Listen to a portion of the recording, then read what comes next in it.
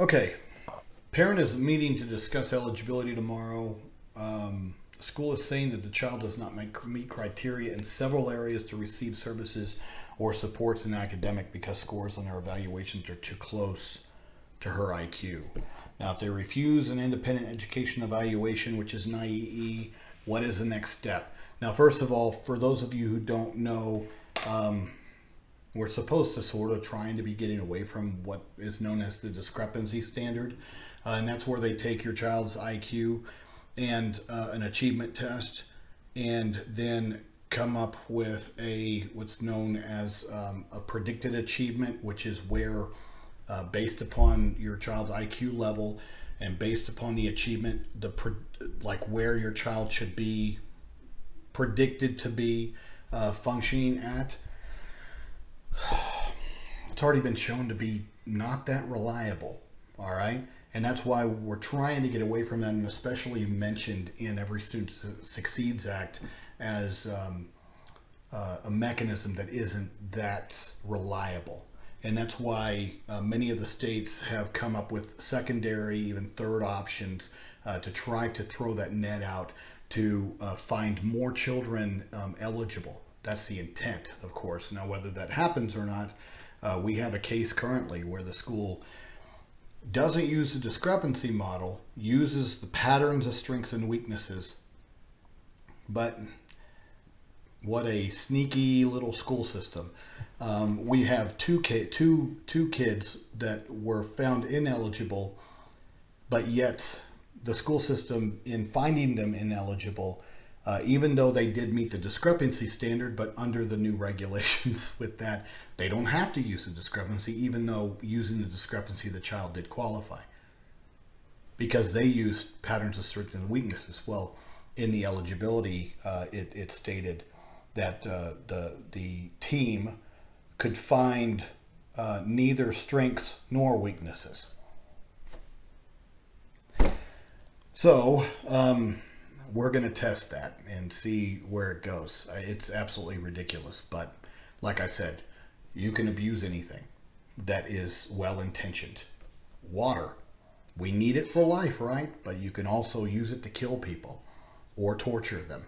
So it doesn't matter what it is. Anything that is designed for good intent, eventually by bad people, can be used in the opposite. That's why you always keep your eyes open. You don't trust anybody. But that's what that is what they're saying is that she's not scoring within that discrepancy, which is typically 16 points or more. There needs to be a separation. And so that's why they're saying that she doesn't qualify. Now, you can sit there and request an independent education evaluation. And at that point, if the school system, they have two options. They can either approve it, and they need to do this expeditiously. They can't just sit on it, because there's been many findings by the federal courts that schools can't just sit there and delay a determination, because it's a real easy determination. You either fund the independent education evaluation or you file due process against the parent to defend your own evaluations. All right. The parents would still be entitled to go out and get an expert to help them if the school system decides that they wanted to file against you to defend their evaluations. That's sort of stupid for schools to do, because the cost of defending your own evaluations, risky, highly risky, and then on top of that, it costs a lot of money to go to due process. All right. There are some school systems out there that believe that that's where they need to draw the line with parents, or they're going to lose control and it's going to be anarchy. But that's not the majority of the schools. The majority of the schools will fund an independent education evaluation.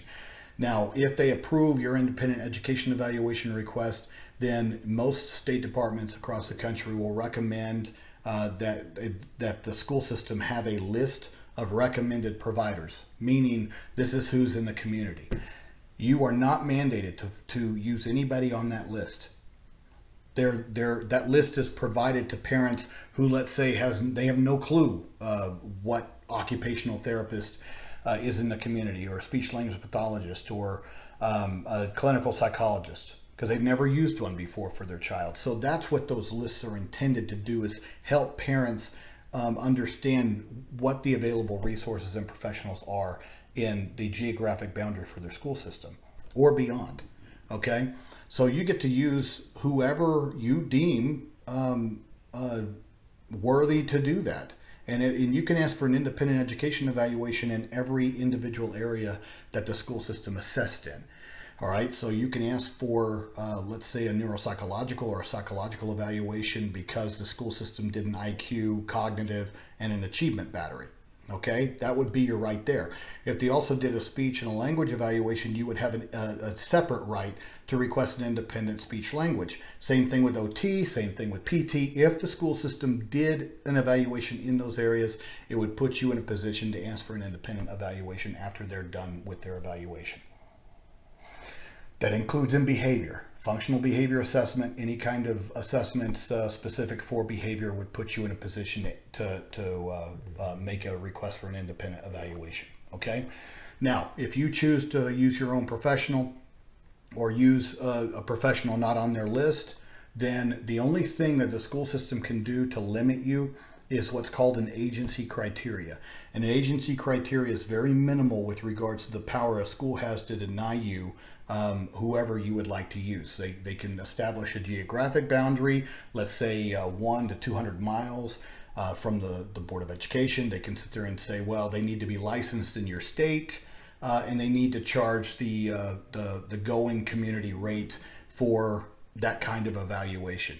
Those are all reasonable limitations, and most professionals will fall within that. Now, is there ever opportunities where you can go outside of those agency criteria? Absolutely. We've done it before with very complex cases and with professionals that are hyper specialized. We've had to go. I've had a case in Alabama where we had to go all the way into New England. I believe it was either New Hampshire or Vermont to get the professional. And the school system had to pay for them to fly in and provide the evaluations and the recommendations to the team, and then continue to follow up via Skype or Zoom to be able to provide continuing support to the IEP team. But that's where you would be. Now, in this particular situation, that's what you would need as a neuropsychological or clinical psychologist to redo the IQ and achievement battery to see whether the school system was correct in their numbers, okay? And hopefully they approve it.